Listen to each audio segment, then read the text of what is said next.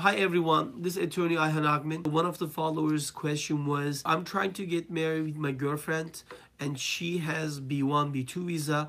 I believe I can marry with her without problems and start her green card process. What I could tell you is this to this follower. Yes, the thing is, your girlfriend has a B1, B2 visa.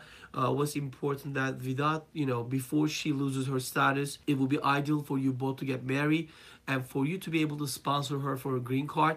And once you actually sponsor her, she's going to be able to stay here and then apply for a green card, employment card, and her travel permit. So the process may take actually up to a year. But yes, of course, it's not going to be any problem. And you can start the green card process and she can actually stay here.